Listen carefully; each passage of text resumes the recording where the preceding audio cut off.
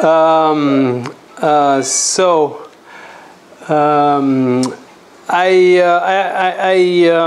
listened to the second lecture, and I realized the sound was very bad, and so on and so forth. And maybe I'm going to try to come back to the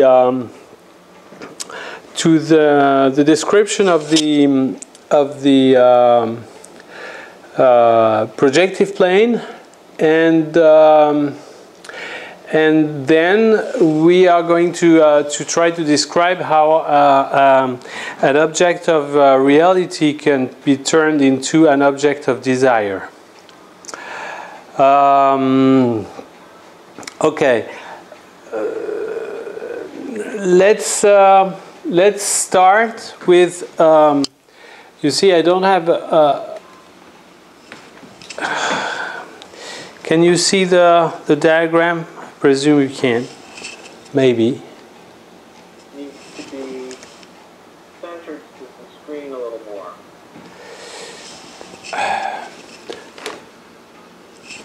Okay. That's good. That's good. Okay. And I changed the marker to have a very wide marker, so maybe it's easier to read. Okay, so what do we have here? We have what I remember of the diagram Freud made in the letter number 52, I think, to Fliess. And what he does describe here is the scheme of the process from a perception to a consciousness. And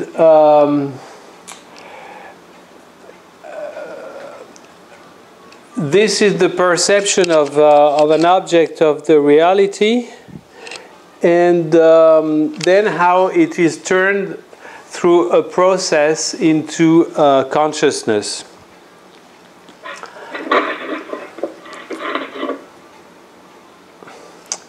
And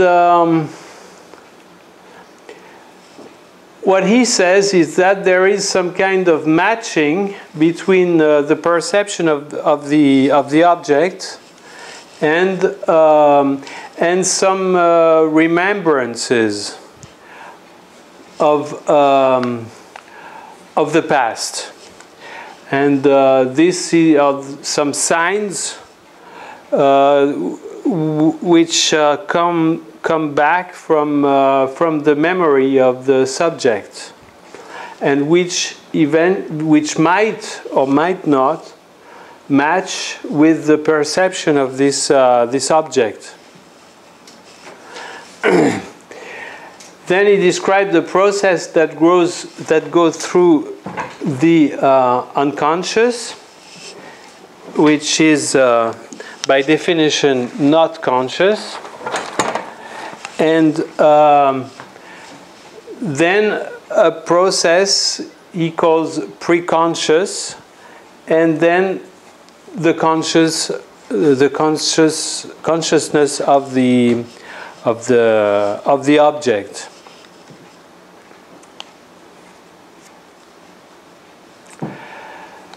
Okay, how are these?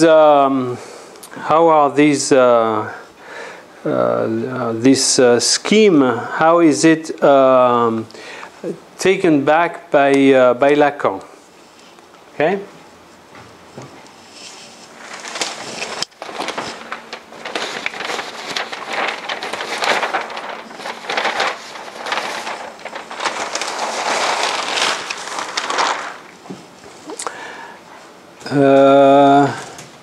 Is it? Yeah, you have it on the screen. Jacques? Yeah. There is a lot of feedback coming from your microphone. I wonder if you can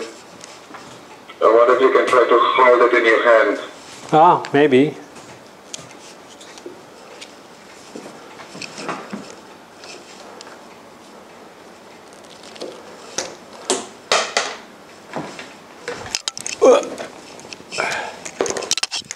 Is it better that way? Is it better? It's a little, yes. Yes, it's a little better. Okay, good. We're going to try this way.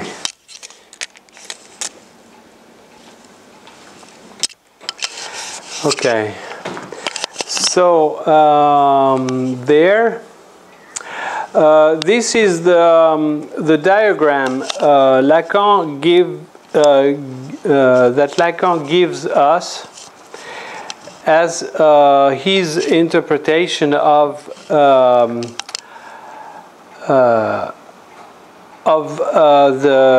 Freud's diagram. And what do we see here? M, which is supposed to be the object of the reality.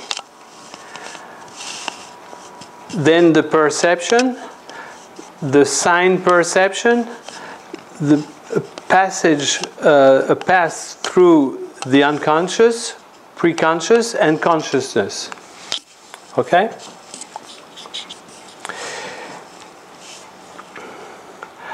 And the strange thing that comes to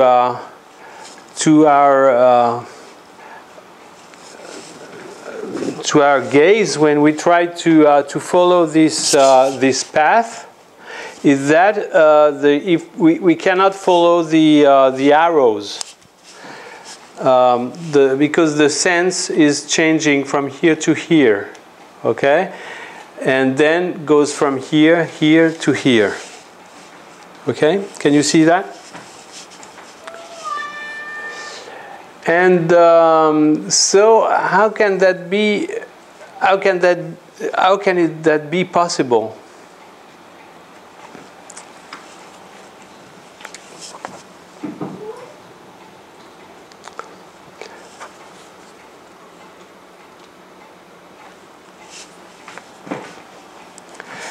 If I come directly to the end of the story, this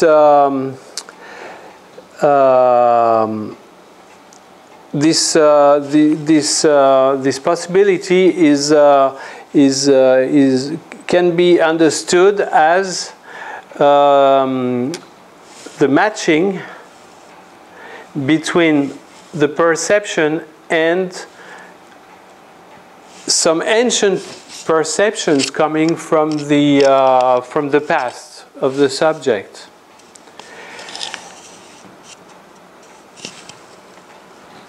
And it is in the case where this matching is possible. In the way when if the perception is close enough to an ancient memory, then the process can carry on.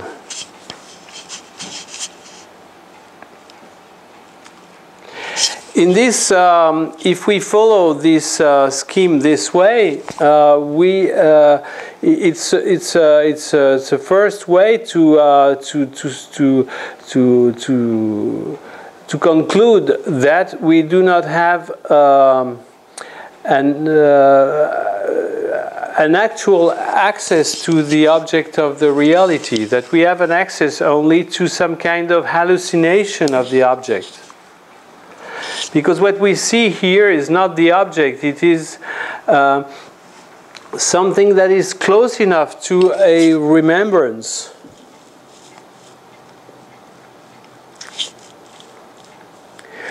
Okay, but nonetheless, this is a. We have to consider to see how we can consider this as a graph that we can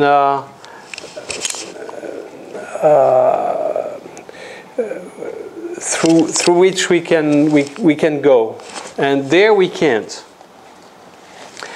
So the idea of what we are going to describe today is how to construct this as an actual graph.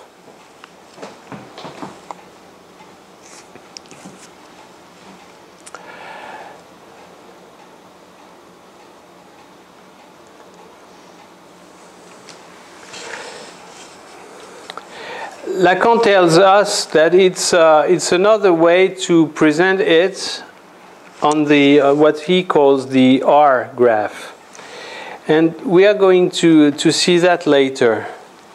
But now we have to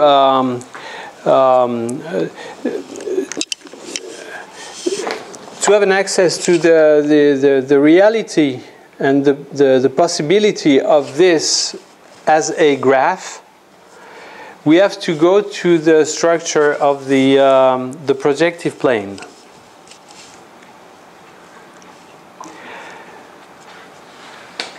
Could you tell us something about the letter under the graph? Oh, okay.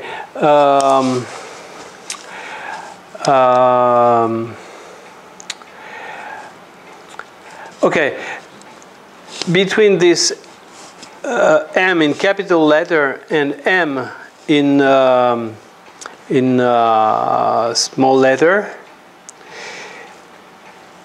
there is all the difference between the object of the reality and the object which is actually encountered by the subject. So this the idea is that this big M and little m are supposed to match, and this is what is figured here. If you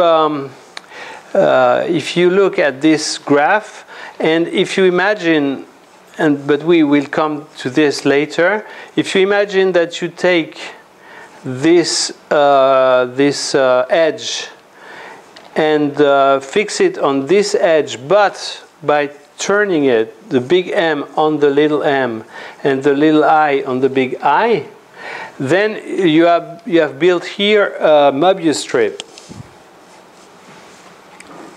Okay, I'm sorry, we can't see the bottom of the graph. Okay, it's too bad. Excuse me. I have to find another webcam. You know, it doesn't work. This, it's really bad. Now we have everything. Yeah, you've got everything. Okay. Yeah. Okay.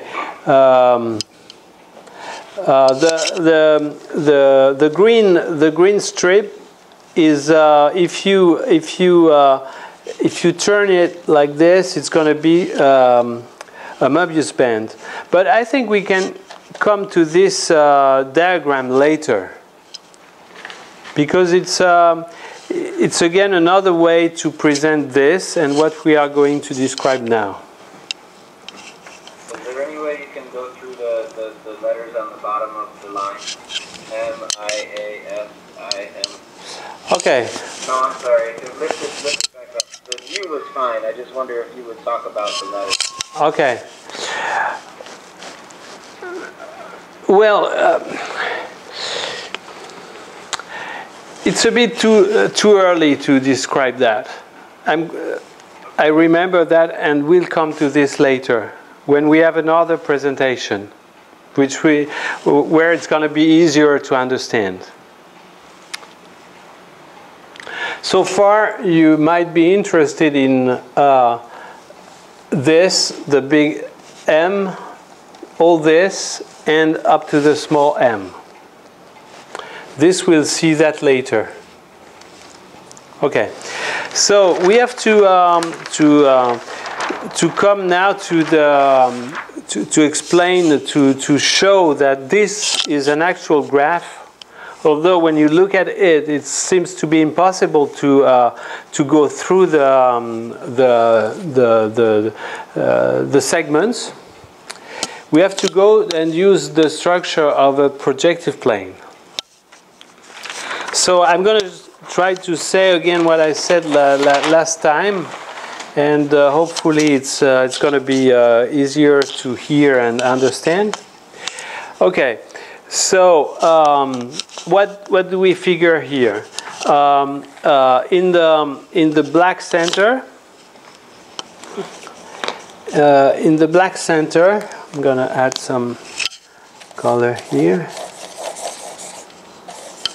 In the black disk, The black disk figures the Euclidean plane. So it's a 2D figure, a 2D structure, and it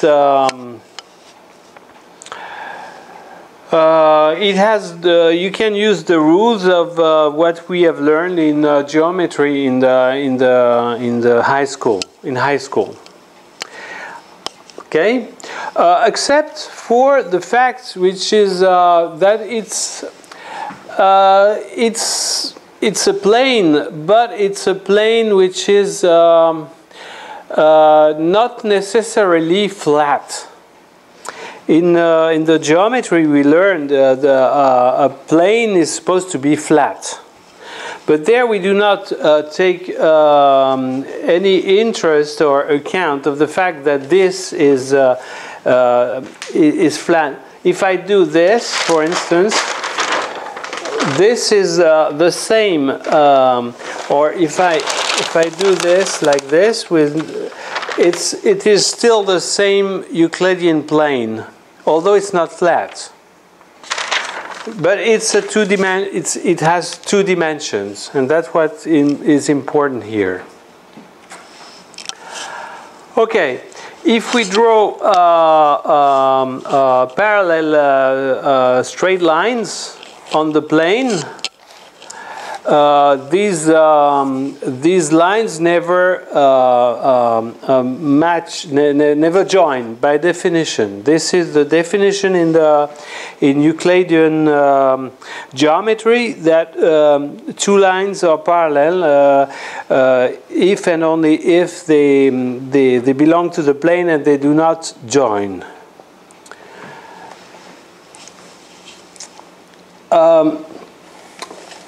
This black line figures a point which is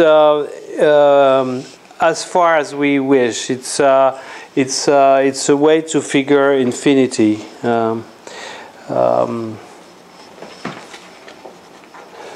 The distance. Again, the distance is not important. Therefore, we can think of this being infinity. Do you see the? Do you have? You have a vision of the. Okay, I presume. Okay. Okay, there you got the text as well, I presume. Okay, so this is what's mentioned here. This is the Euclidean plane. So far, so good. But there is a fundamental discrepancy between this definition of the projective of the Euclidean plane and what we encounter with as subjects.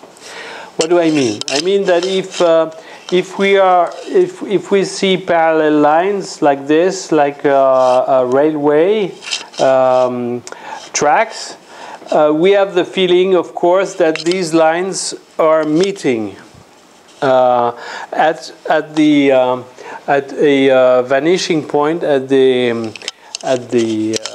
very far away, that they meet.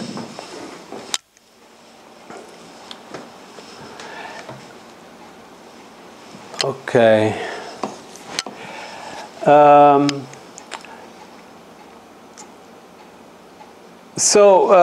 But we know it's a discrepancy due to our to the way we feel, because we know that on the train, if we are on the train, the tracks remain parallel. Okay, so the idea was to take into account this feeling of meeting point of lines being parallel. And this is the vanishing point. And that's what is figured here in green. For instance, A is the vanishing point of these parallels. Okay?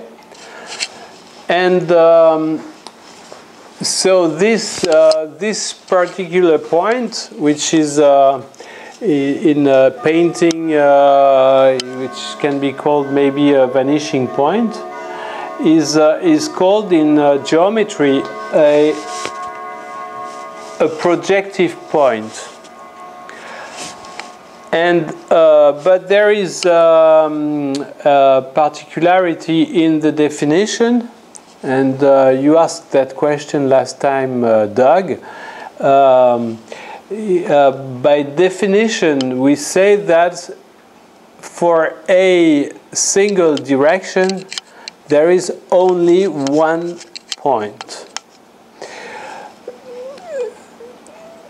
This can be stupid in a way, but not that much. Because if you're on the track, you see one point in front of you, and you see another point behind, and you have to be aware that there might be a train on the tracks as well, which you don't want. And but actually, if you walk along the track, this point is always way beyond yourself. It is always preceding you. Okay, and there is this point is some kind of complementary point, which is going to be added to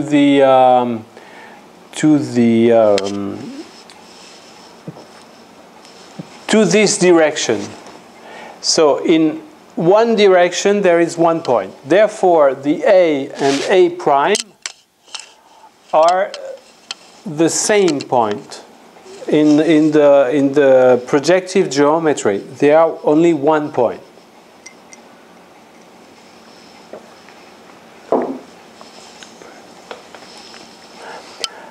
So now, if we take the direction through B, there is another point here with the same point B prime here, C and C prime, and in every direction there is one point.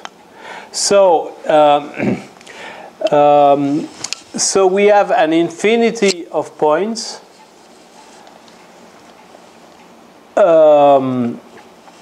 corresponding to each direction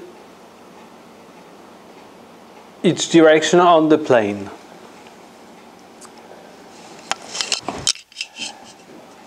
Okay. What is the beginning of a direction and the end of a direction? What we call a direction, it is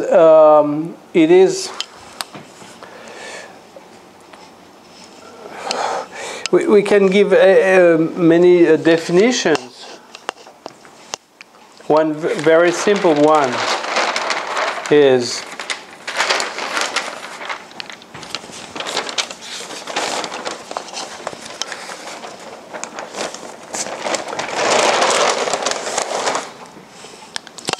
if I draw a standard axis,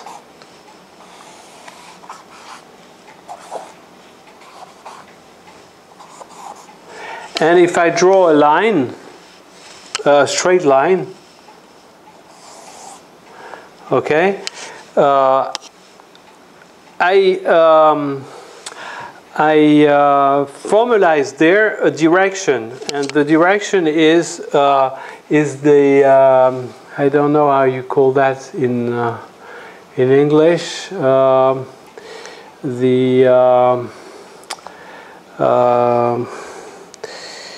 how do you, the vector or the slope, I would say. I don't know if it's the standard word in English, but that's what it means. It's the slope. This direction is the same as this one, and meaning that it's the ratios between x here point M, x1, and y1. It is the it's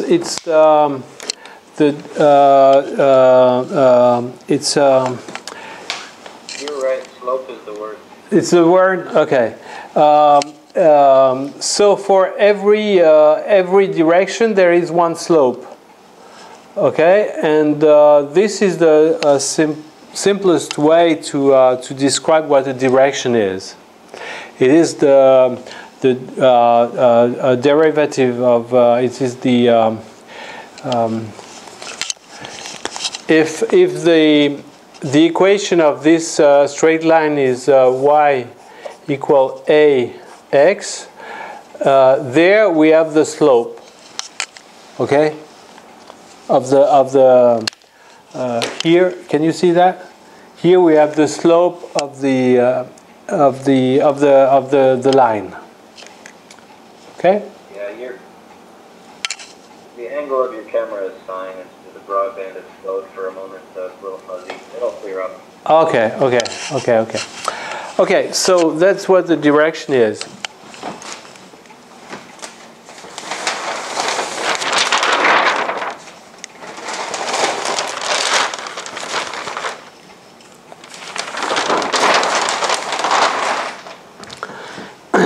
Okay.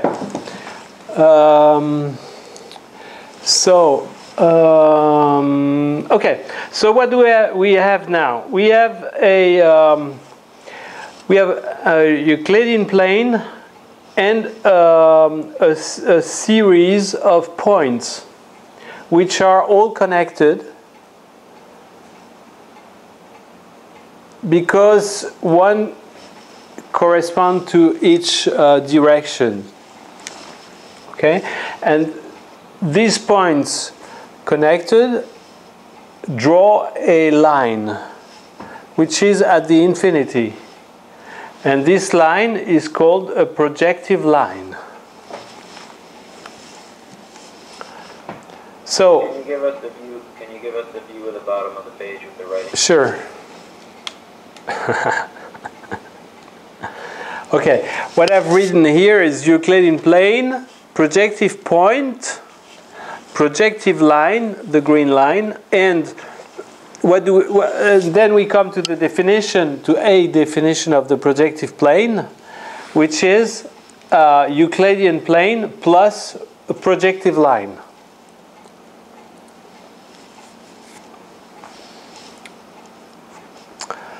That's what we have to deal with. And we are going to see that it is with this structure, which is a 2D structure, which is not flat, that we can reconstruct the circuit of the diagram we had before. Okay, so now let's come again, as I told you last time, what are the main major propriety feature of this particular plane.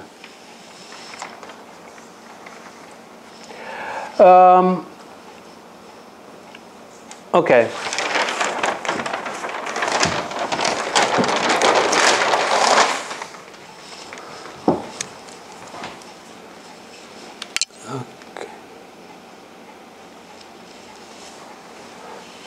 Okay. So this is another way of describing what I told you last week, 2 or 3 weeks ago.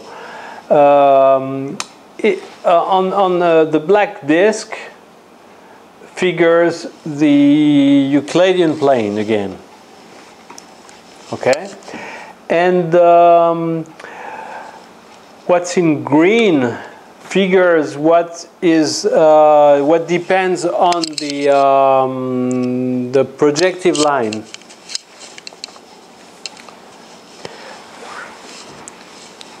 So this is equivalent to a part of a sphere. It's a disk. A disk is a sphere with a hole in it. So this is a spherical zone.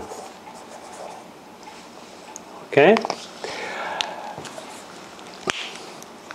Because it is equivalent to a sphere with a hole. Okay, so now we take the figure of the letter F, and we send it to the end of the plane. I figured here only one line is blue, which is one direction, and the other blue line is another direction. I didn't figure the 2 or 3 lines that I figured before. So what happens there? So we have here a point here which can be called A, here B, and by definition it is connected to A prime, here to B prime. Okay? So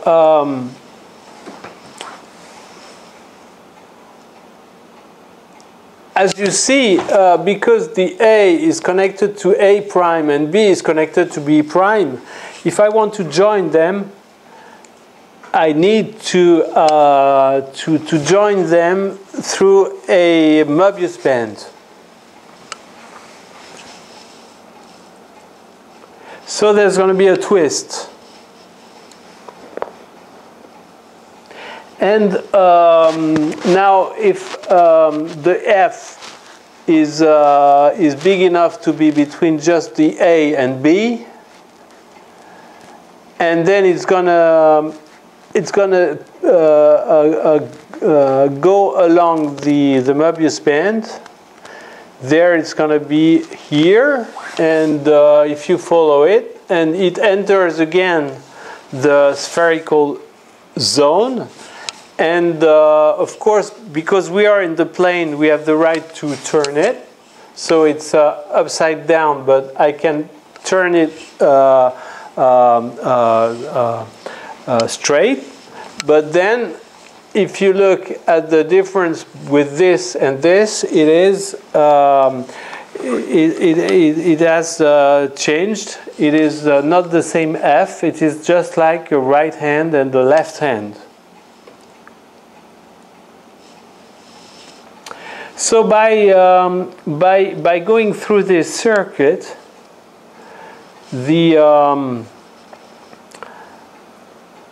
there is a change in polarity. So this zone, it is called aspheric.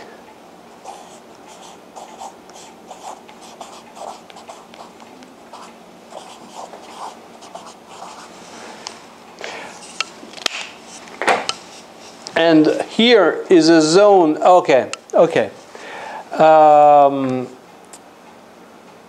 Okay, it seems very good this way, but actually I have cheated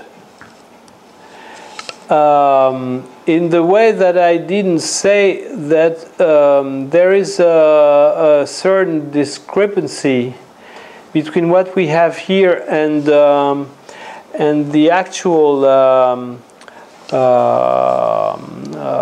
projective plane. A projective plane come on, how can I say that? I am taking into account that that this plane has a certain thickness that you cannot, this F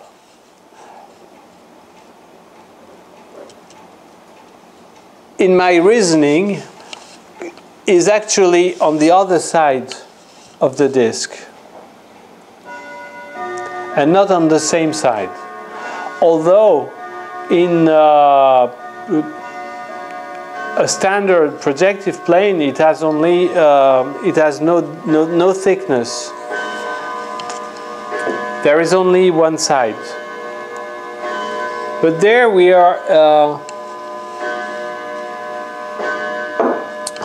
interested in a structure which has two sides, and you cannot go through it.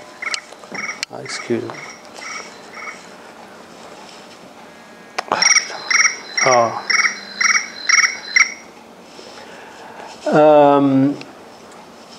Okay. So what do we have here? And in a way we can say that the F has gone on the other side of the disk, has passed on the other side of the disk.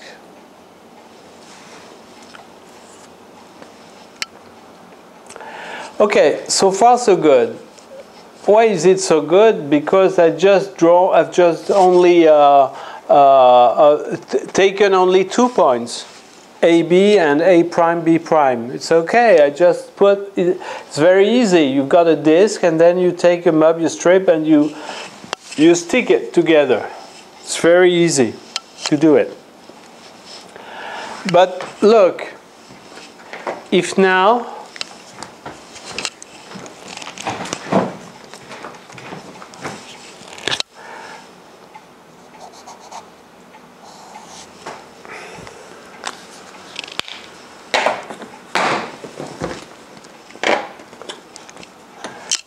I've got a point, a C point here, then the problems arise, because there, where does this go? It's supposed to go here.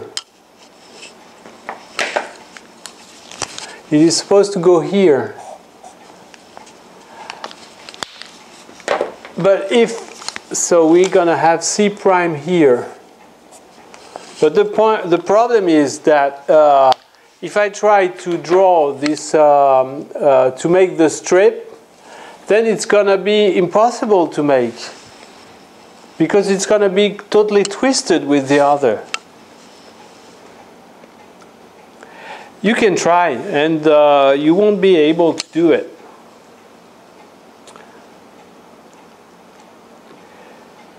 As long as you keep two, well, it's not exactly the case, because look, I could do that, maybe, but it's not possible to make the whole turn.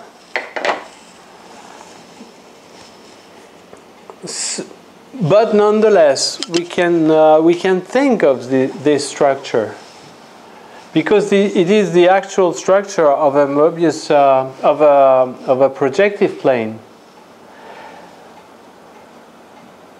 It is not possible in our space. It is a 2D. It remains to be a 2D. A 2D structure, but it's impossible to build in our 3D 3-dimension space.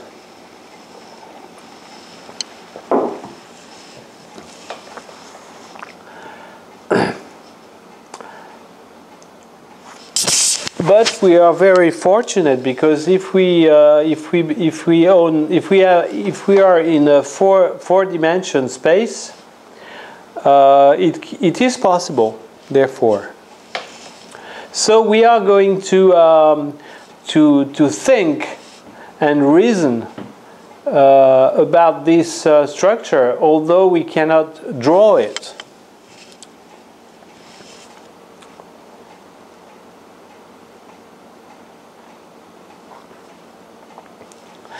But what we are going to use are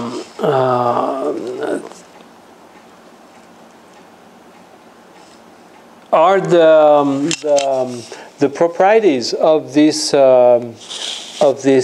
structure. We are going to take into account the fact that the F is on the side that we see here, and by the process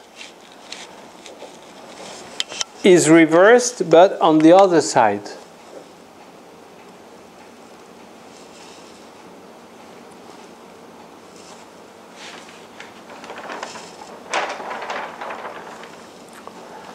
Okay. Do you have some questions so far? Were you relating the Freudian graph to this projective plane in the way that you were moving from big M to little m? Yes, yes, that's what we are going to describe now. And no, I wanted to, maybe you've got some questions about what we have said so far. Maybe not. Okay. Well, I don't know if it makes any sense to look at it like this. It might be too simplified too quickly, but are we looking at the spherical zone as the zone of consciousness or the ego? No, not at all.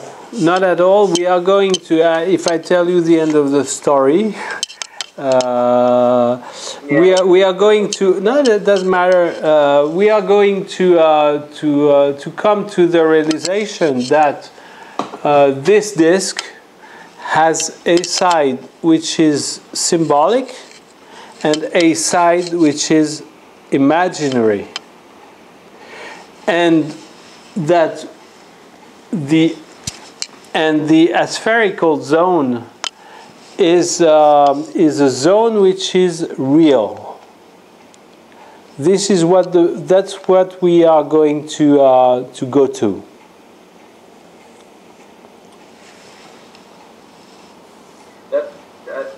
Pardon me, but that doesn't necessarily sound different than saying the spherical zone is egoic. If this is the region where the symbolic and imaginary would dwell, while the real would be outside of it. Well, if you come into, I would say that the ego might stand on one side of the disk. Yes. That it is only one side, it belongs only to one part of the disk, which is the imaginary side. But there is, on the disks, there are two sides. But we have to take into account the opaque dimension of the disk, in the way that we cannot go through it or see through it. We cannot see through it. It has a thickness. Okay. If we want to see what's on the other side, we have to go through the aspherical zone to see what's on the other side. And this is. Can you tell me? Say again. I'm sorry. I was wondering if you could tell me how A and B construct the band. What is A and B? I know they're points, but let's say are they objects? Oh no! It's very simple. It is only A and A prime is a projective point. B and B prime is a projective point. What I figured here is not more than what we have here. A and B.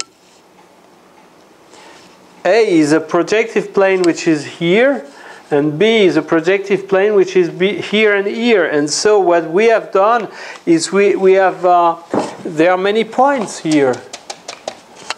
And we have decided to join them because they are the same. We have the right to put the A with the A prime because it's the same point. We have the right to join them. And same for B or for C and so on and so forth. You see? Just what it is a way to name what's projective. I see the joining of A and A prime, and then, but the simultaneous joining of A and A prime and the joining of B and B prime seems to create the Mobius band. Yeah, that's right. That's right. Exactly. That's what it is. It is, in a way, we can say that at the very end, at the projective line, there is an infinity of Mobius strips. An infinity. The projective line is a Mobius band, in a way. See, and but it does not belong to our dimensions. So we have to we have to figure that we have to concentrate on some pairs, A and B, or B and C, or whatever. We cannot. If we want to draw it, we have to just concentrate on a single pair. Otherwise, we cannot draw it. But it's as soon as you need it, you can build one. If I'm interested in these directions, I have the right to draw one. I have to think of another Mobius strip. I can build as many Mobius strips as I need. Okay, that's helpful. So now I'll be interested to see why building one is interesting. Why what? Why? I'll be interested to see now why focus on building one at all. So we have the one strip. What are we doing? I'm sorry, I'm just looking ahead to what. Okay. Okay.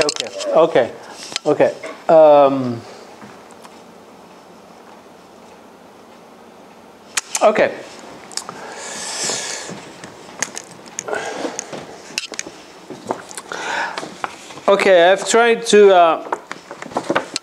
Maybe some of you have seen that. Where?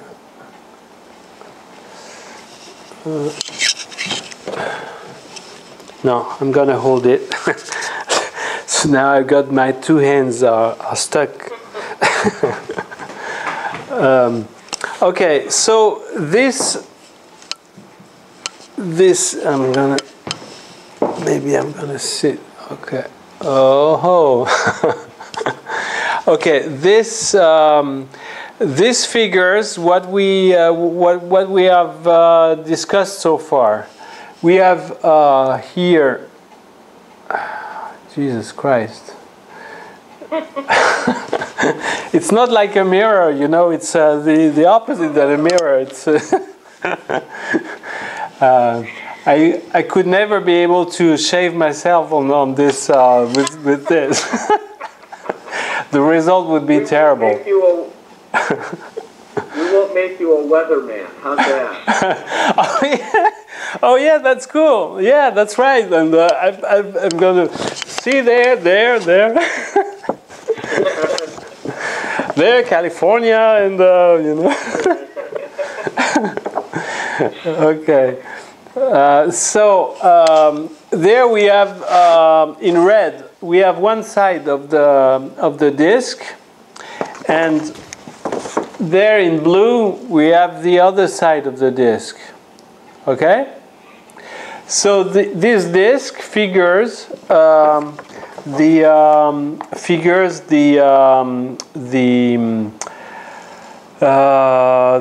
Euclidean plane. Okay.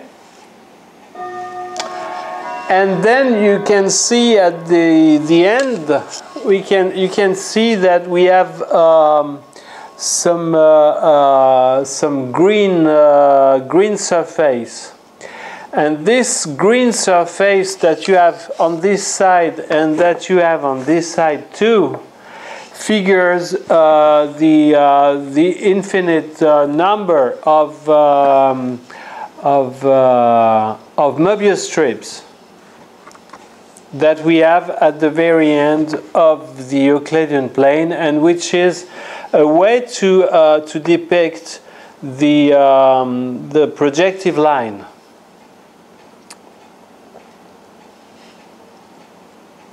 Okay. So what do we know so far is that if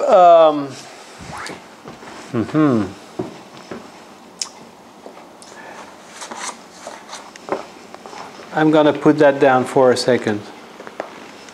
Comment je vais faire? Je vais mettre ça. Attends. C'est pas comme. Hey, no, yeah.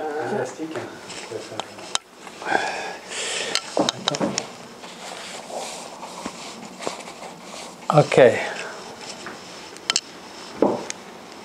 Perfect. Perfect. Okay, so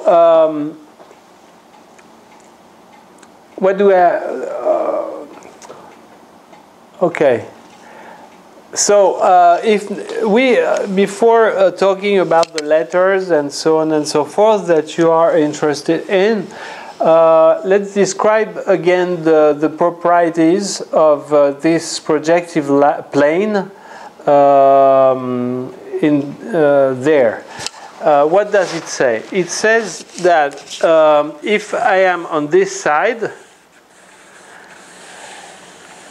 I can reach the other side by going at the very end, entering the green zone, and the green zone leads directly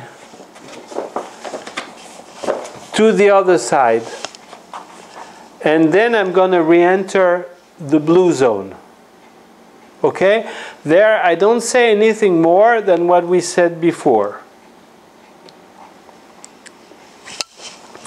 Okay, now the question is, how does it refer to the Freud graph and Lacanian graph?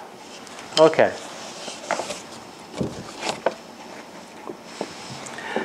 We're going to need the previous diagram.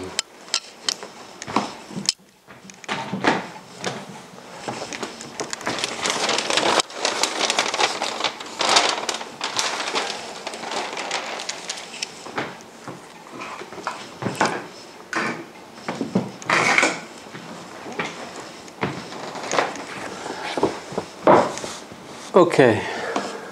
Okay. So, okay, let's play the game.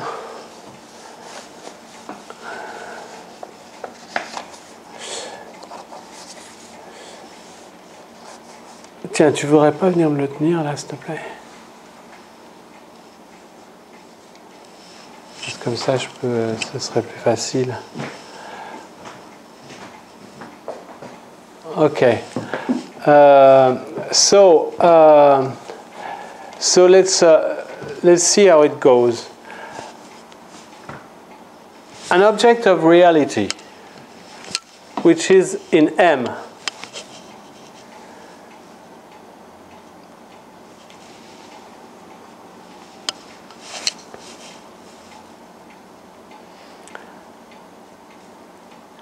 belongs to the Euclidean plane or not.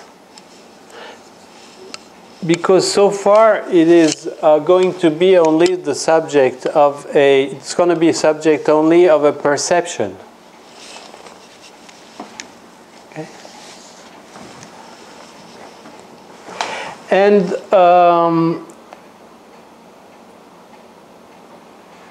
this object is at the edge. It belongs to a real and not to the subject. So it's at the edge. And what happens there? This perception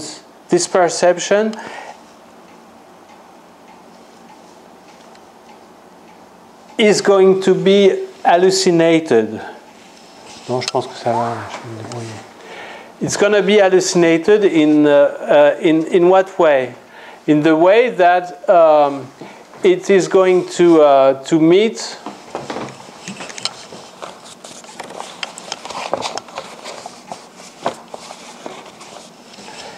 it is going to meet in I something that is coming from the history of the subject.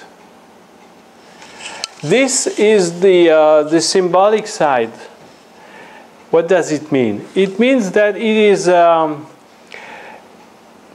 is a reservation of signifiers, just in the reservation in the sense of Indian reservation.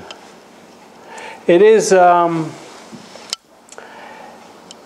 This is where the signifiers are written, and there is a possibility of matching between this perception and the signs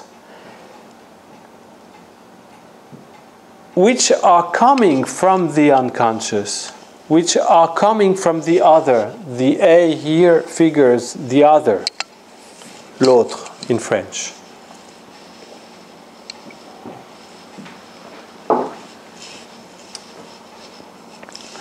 This is what we have here. This is what we have here. And this is a way to explain something fundamental that we first do not have access to this object of the reality. We have access to some hallucination which comes from our previous meetings, remembrances with similar objects.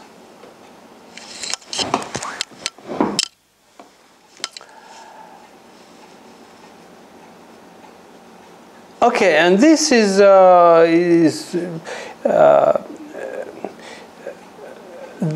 these two arrows, this and this, are the best way, the simplest way to explain that we do not have access to an object of reality.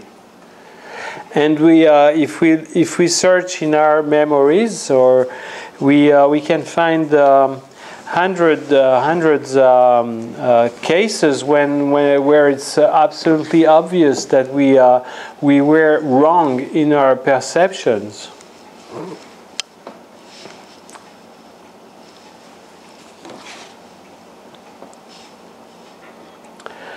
Okay, so two things happen.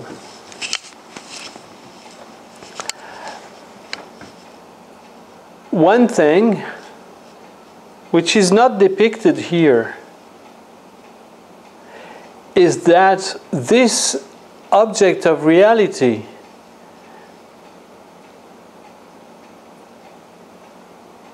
is going to be added as a new memory. So it's going to feed the reservation by a new element,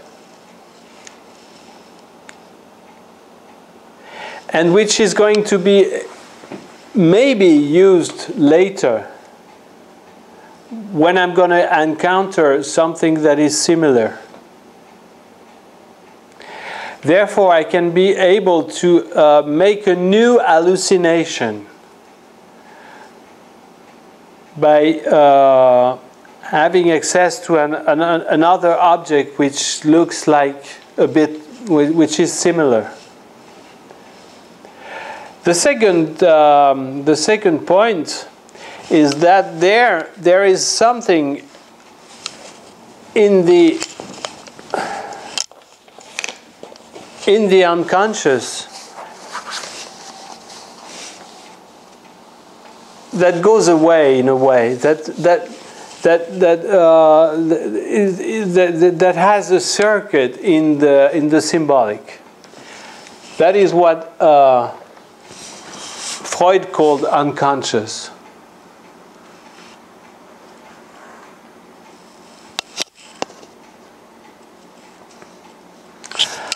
Okay, and there we are reaching the spherical zone, the green zone. So what happens? We are leaving the disk here where this green arrow is. And where do we find it? We are going to find it, of course, on this point. You see that? Oh.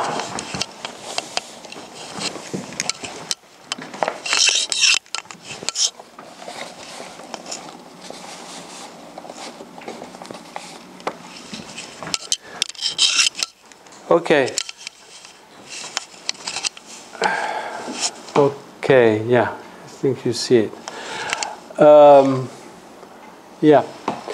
So it comes to the projective point, which is equivalent to this one on the other side.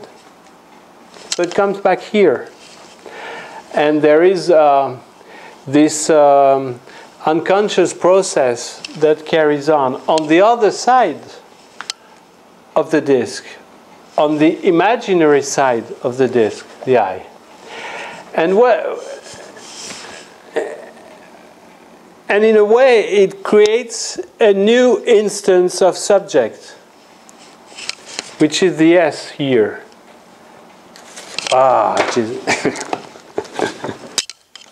You see, the subject is vanishing all the time.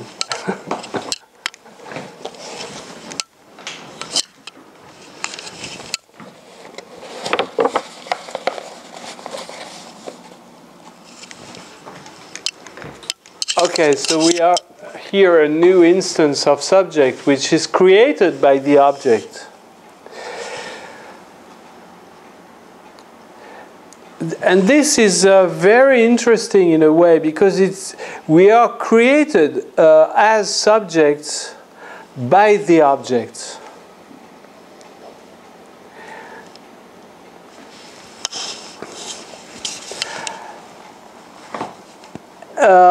And then there is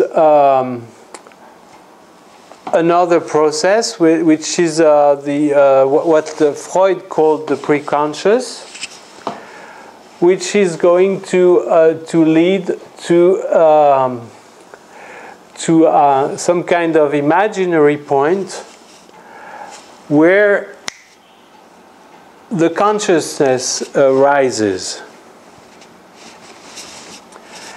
And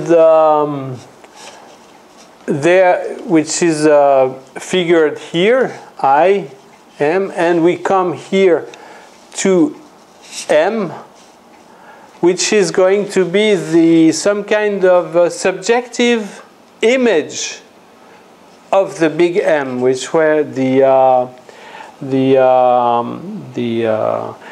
object of reality. We can only have access to some kind of image built by our subjectivity. and therefore I'm very distorted.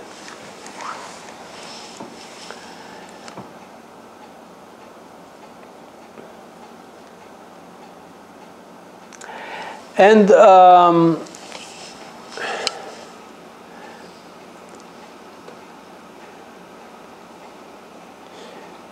and it is actually this disk, which is an instance of subject, connected to the object of the reality, that in which we are interested in. That this object of reality has turned into an object of desire, because it built a new subject. Look, since yesterday I've got a new iPhone. It's a new object of desire. I'm a new subject, look. Isn't that great? But I'm pretty sure that after a few weeks, I won't give a damn. You have to displace that onto something else. What'd you say? You'll have to displace that onto something else. Yeah, unfortunately, that might happen, yeah. As long as it only happens with the phone, you're safe. Yes. Well, yeah, because there can be many kinds of objects. That's right. But could be worse. Mm-hmm. Okay, so well, this okay. So now we can to see what's relating between this disk and what we have here, and what Lacan describes very often, because Lacan never uses this structure. He always uses the structure of a cross cap, and for me it's more difficult to grab and to work with than with this structure of a disk, because on a merci.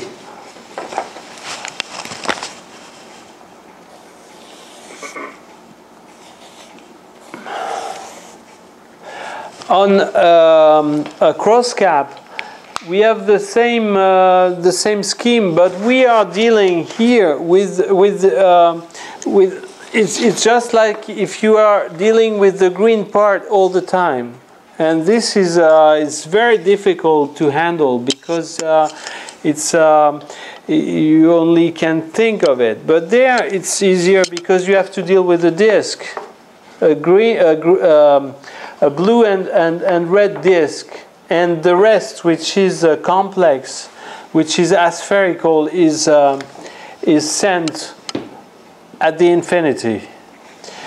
And if you want to draw the same structure on the Möbius band,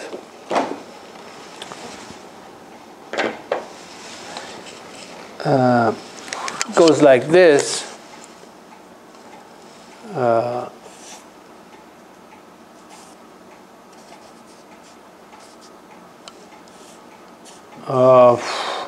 I don't do it well, but it's because I should have to look at my papers at the same time. But the idea is that you have you rebuild something like that with a symbolic part, a real part, which is green. Can you lower our view? Sure.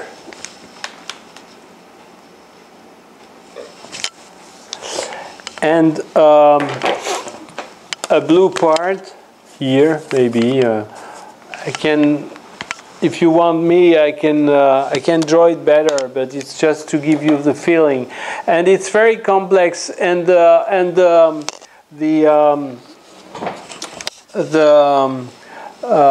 this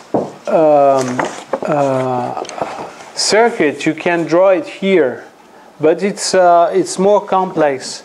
There is nonetheless one advantage on this. Okay, so I'm gonna make the drawing if you want, and let me find it first. Est-ce que je l'ai foutu ce truc?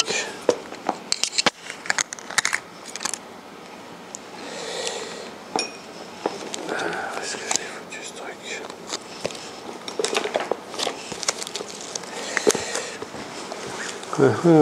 Parce que je ne fais pas de mémoire, moi. If you have a question while I'm looking for this, you're welcome.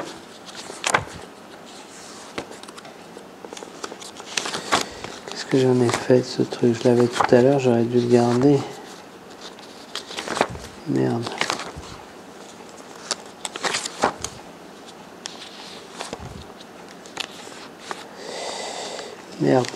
Merde. Voilà. Ça doit être par là.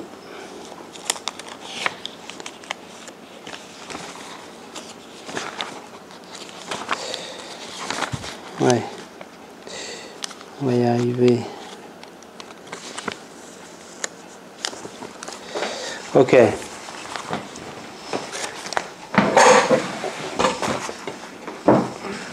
Oh là.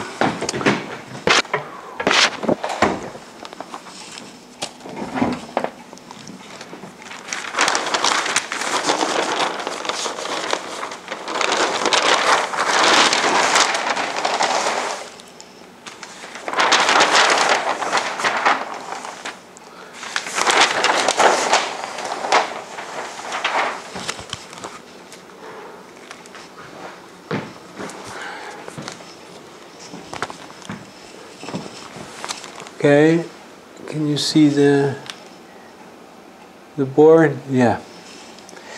Okay. Microphone. Oh yeah, microphone. Sorry.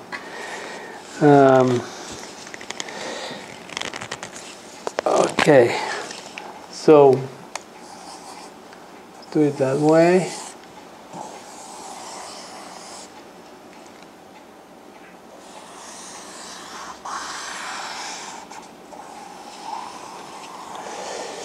This part here is the part where,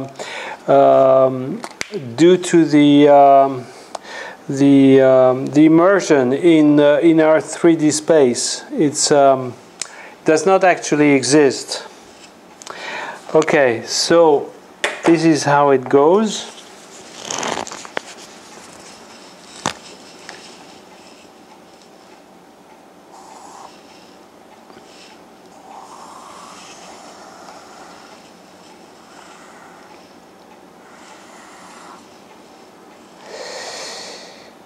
Okay.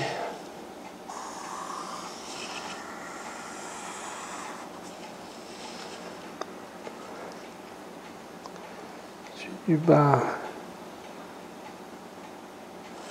vers en bas. Goes behind. This one goes like this. Okay.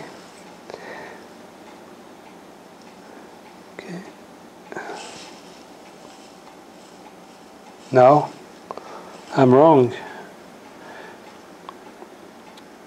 No. No, this one, you see, it's very difficult. This one goes like this, and this one, yeah, that's right. This one goes here, okay? And then we have, therefore, we have here here there is a Möbius strip, and there we have a red zone. The disk has been transformed, and there we have the blue.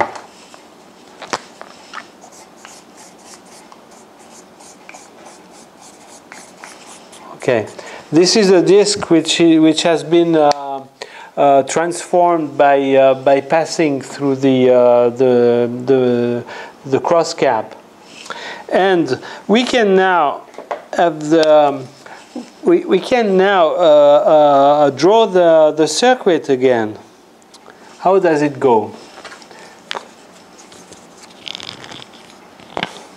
Let's start in M.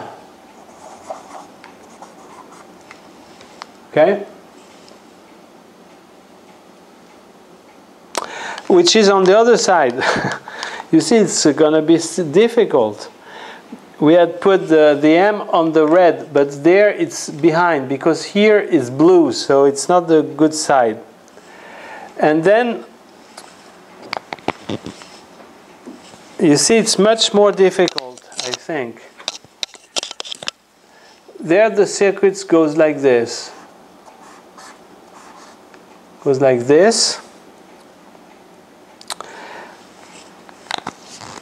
With the P, perception, on the other side. Then it goes like this.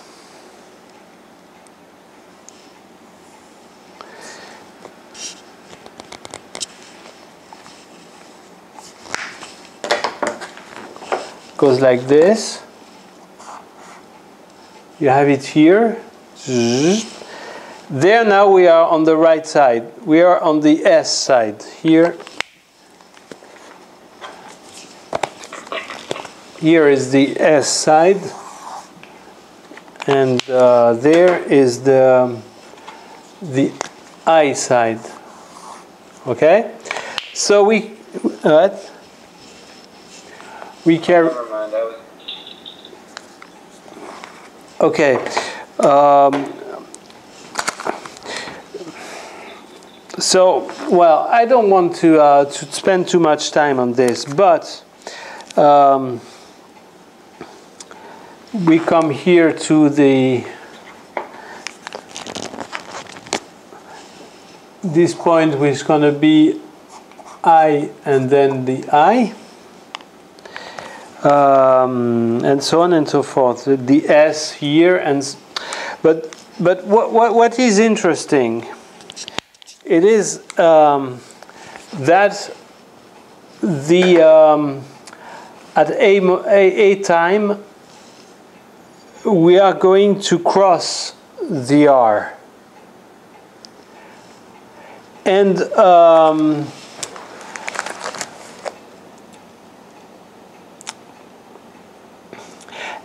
this can figure in a way, in an easier way, when this Möbius strip is starting to vanishing up to the two edges that you have here, becomes to turn into a single edge. This is what Lacan called I don't know to say that in English, the pointless line. There you see the green line is a Möbius band, but if you do it that way,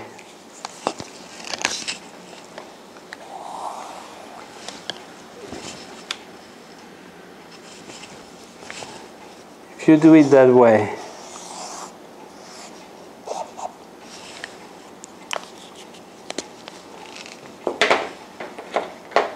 and if this these strips, this the width of this strip is coming to none. Then you're going to have this.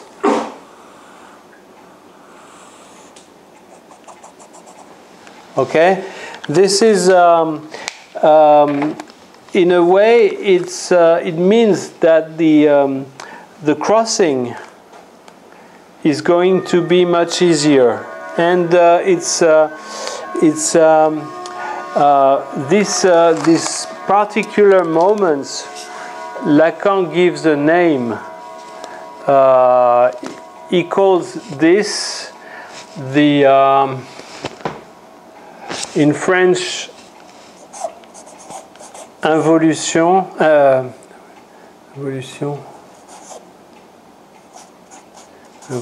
signifiante.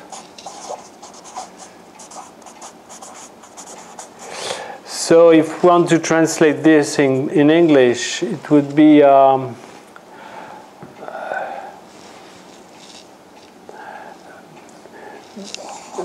signifying involution. And I think these are moments of particular jouissance when things seem to be obvious.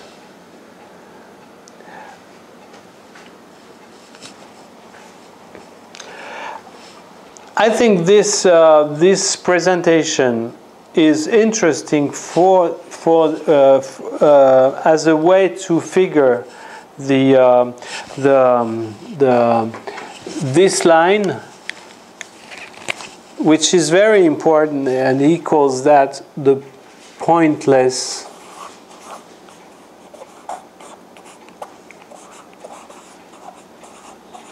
line. Okay, which is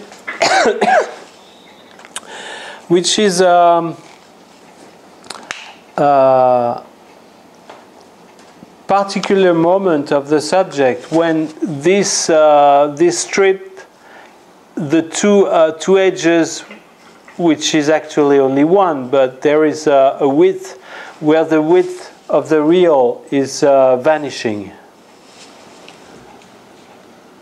What do you show?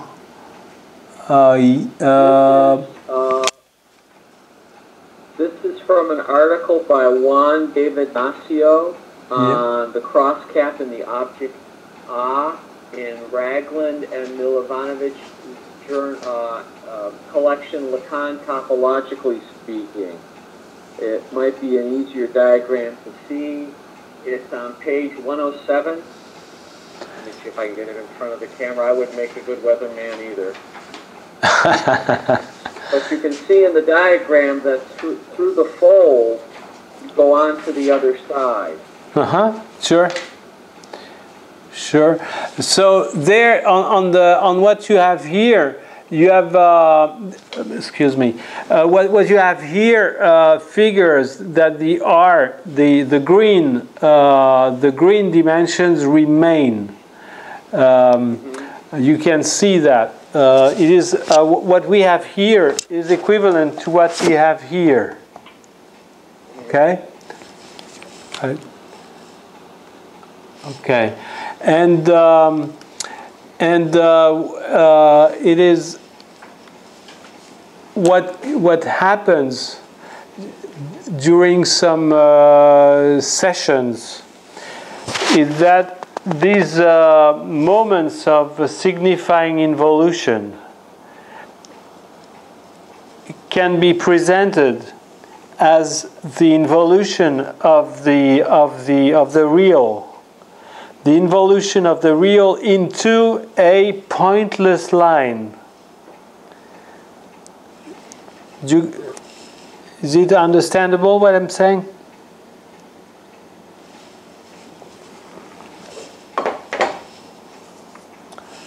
Sounds like you're saying this is a symbolic grasping of something of the real. So again? Sounds like you're saying this is a symbolic grasping of something of the real. I didn't get what you said. A symbolic what? A grasping of something of the real.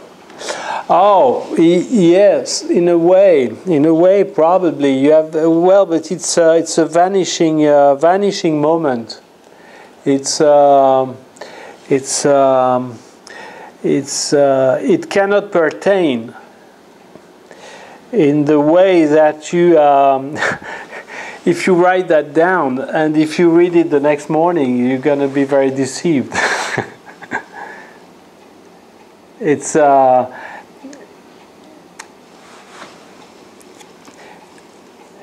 it is an instant of ravishing, of you see, it's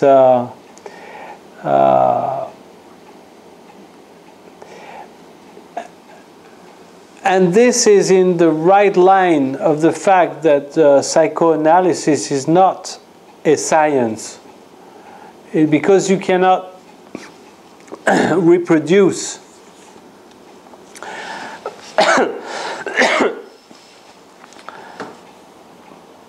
this signifying involution. You cannot reproduce.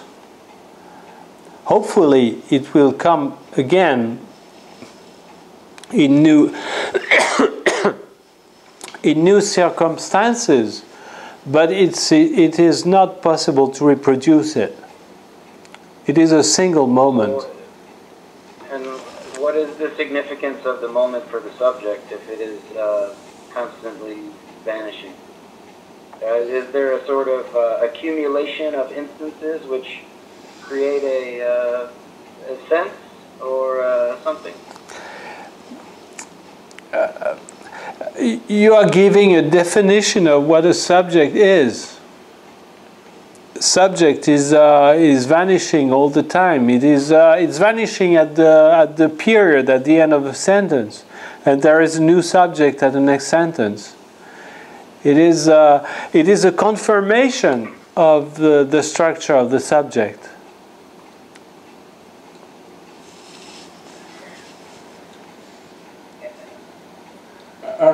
Are some time necessary to cross this strip? Does this differ from, how does this differ from, say, the sense of an imaginary phallus? Say again? How does the moment of ravishment differ from the imaginary phallus?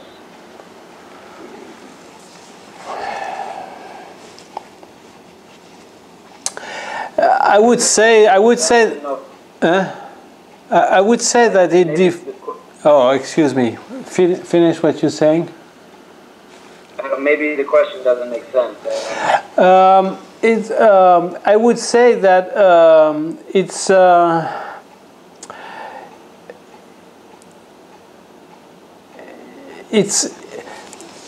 is a more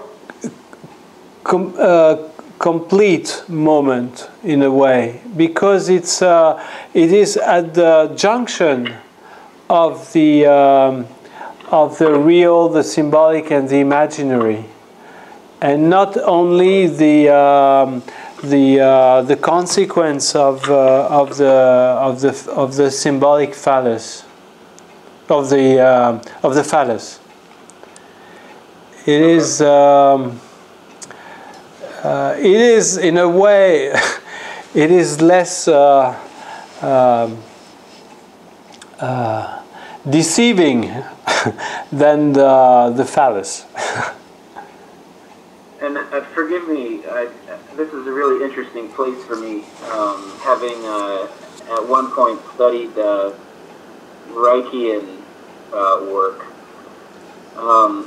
So will you say then that this moment of ravishment, that this includes a kind of a felt sense, a piece of an experience of the body, and not just a sort of an imaginary meaning?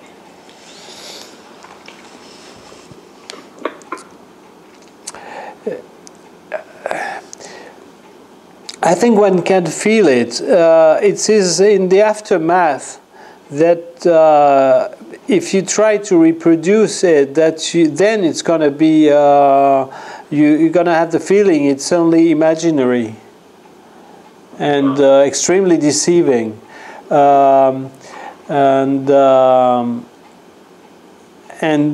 This is a particularity of the process of psychoanalysis, that you after a while you take into account that this is definitely vanishing, and that you can keep the memory of this instant of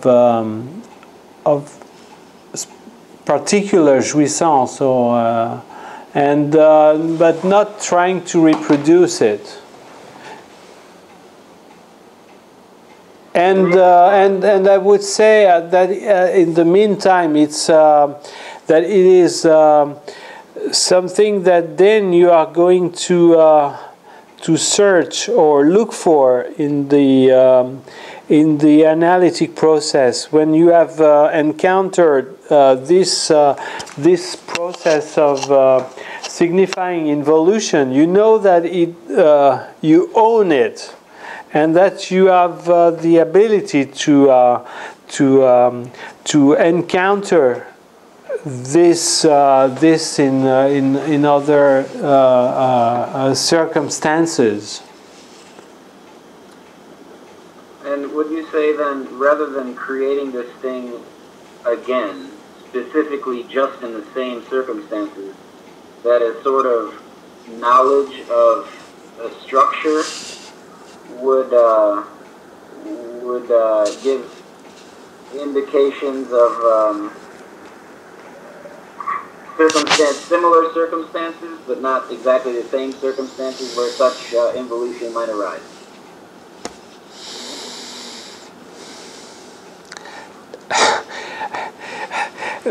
These moments in the psychoanalytic process are gifts of the gods.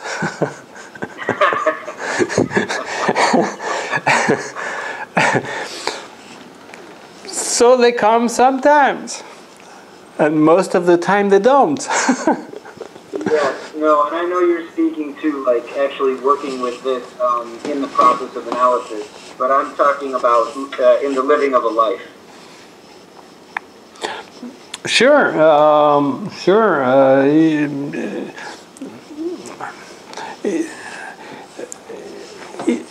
Psychoanalysis teaches you how to take these moments of life as treasures. If you are in a theater and the actors are touching your heart, and in a specific way, it can be some moments of signifying involution as well. But it's I would say that it's the dimension of gift that you learn to take into account. So lastly, then, this is utterly random, and but you might say, I wonder if you would say there's a certain savoir-faire, a certain know-how in relationship to how you approach, how to stay somewhat open to the possibility of a gift. Yes, but it's I'm just talking about me, because it can be very different for many other people, but I would say that it's more the dimension that it is a gift. But this is how I feel it, but it's my personal way of... Yeah, I appreciate your indulgence. Thank you. You appreciate what? That I feel indulged. I appreciate this. Ah, okay. Okay, so it's going to be about 10 p.m. my time, and Don't you think we should stop? What would you like that we talk about next time? What do you think? Do you have an idea or?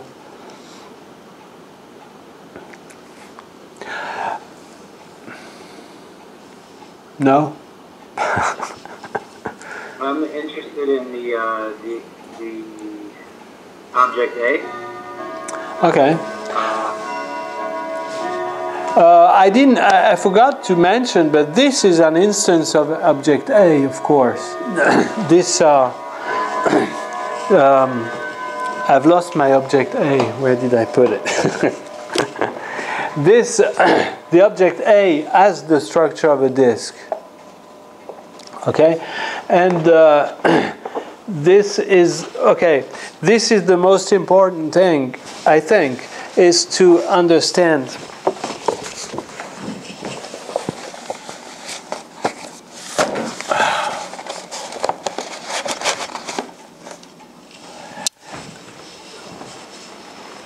I think what has to be understood is that you come with the big M, which is an object of the reality that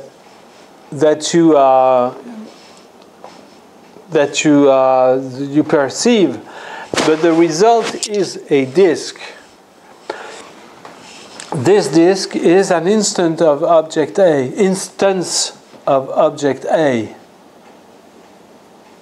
And why is it not going to be appropriate? There is a structural reason for that. And as we've seen last week, we have put the object A as a point at the tree scale of real, symbolic, and imaginary. In one case, we have a point, and on the other case, we have a disk. And we are trying to make the two fit together. So it might work, but for a very short period of time. We put a disk to fill a point. This is structurally inappropriate. Therefore, there is going to be deception. But a consequence of the deception is that it leads to the possibility to desire again, which is the good part of the story.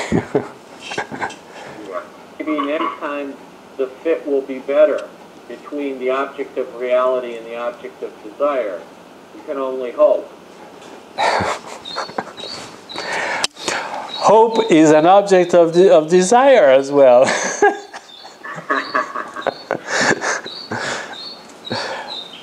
Okay. Jacques, I want to thank you for this presentation. It's very, very, very good and very well elucidating a lot of questions. Okay. For me, where I would like to go more in depth is that place where we would maybe map out the correspondences between the two sides of that is the correspondences. What is if there are any correspondences between the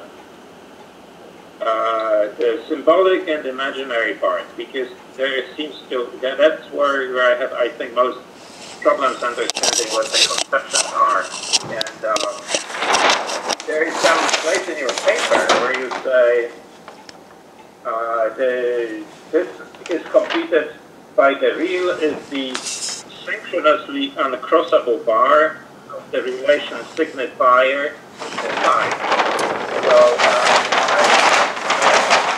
see more of what's happening during the traversal of the imaginary inside of the disk, which happens after the significant involution, signifying involution. Okay. I'd like to have some more talk about that. Okay. If you may, or maybe next time. Yeah, next time. But you have to remember something, which is